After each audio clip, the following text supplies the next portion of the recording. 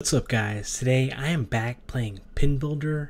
I've been really enjoying experimenting with all these features, and everything you see on this table is my own doing. I placed everything where they are. What I tried to do is copy and recreate the table called Whoa Nelly from Stern. I thought it would be a really good table to try to emulate with this program and game, and I'm able to do a lot with it. I colored the pegs my own color, the colors of the bumper skirts underneath, and I was playing around with the plastics and the lighting. I really love messing around with the lighting, putting the lighting underneath the pegs. And I was also able to use some logic and controllers to turn on different things within the game. So let me show you real fast, because thanks to the developer PinBuilder on their YouTube channel, they gave a tutorial on how to do some simple logic. So if I press tab now, I go to the creator mode, editor mode, and right here press logic mode on, and this is what controls like the lights and the inserts. So let's, for example, click on this controller. It controls this. So this rollover here, once the ball goes over this roller, the arrow triggers this bumper, this controller, which then turns on this pop bumper here, this insert here, as you can see, number 2, and then this one, number 3, all in one one switch. And you can see the logic here.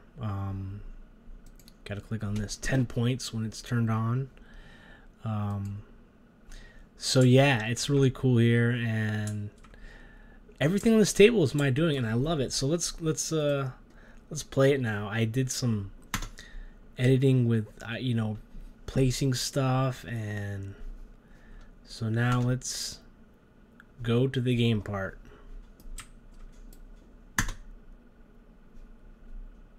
Okay, here we are. T to start. And it actually plays pretty good and very similar to Whoa Nelly. Look at that. See how the pop bumpers lit up and the inserts, and then the other one lit up? See that? That is so cool to me. Just like Whoa Nelly. Now all 4 poppers are lit, giving 10 points, as you can see on the back glass. Little nudge here. They turn off again when the ball drains. There you go. Turn on an insert. Turn on a pop bumper. Goes back to the plunger lane. Got a ball gate to stop it from going back from after you plunge it. Kick out hole kicks out just like the table in Whoa Nelly, in the same direction. You can also edit the power of the solenoids. So you like figure out like, okay, maybe 3 is too much. Maybe 1 is not enough, And don't forget that, you can add your own sounds and images on these plastics. I haven't learned that yet, but just imagine what you can do, Let your imagination soar. But I'm really happy that I'm able to recreate a very bare bones Whoa Nelly table.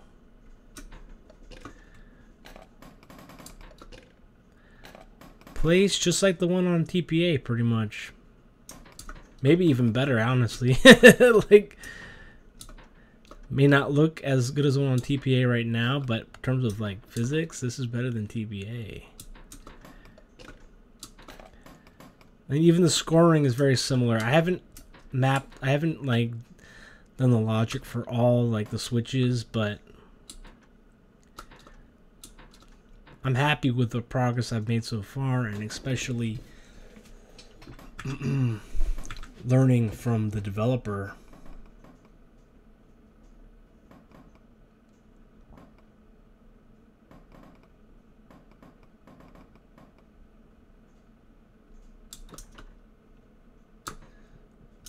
Ooh, that was close.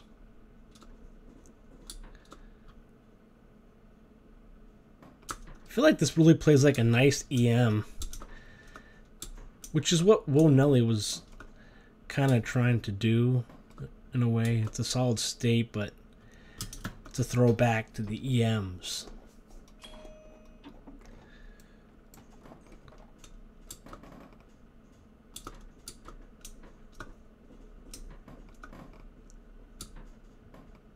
So look at that lighting. The pop bumpers are lit.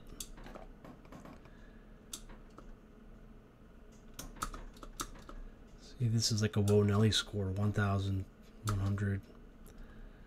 The consensus Will Nelly is a real kind of scoring game.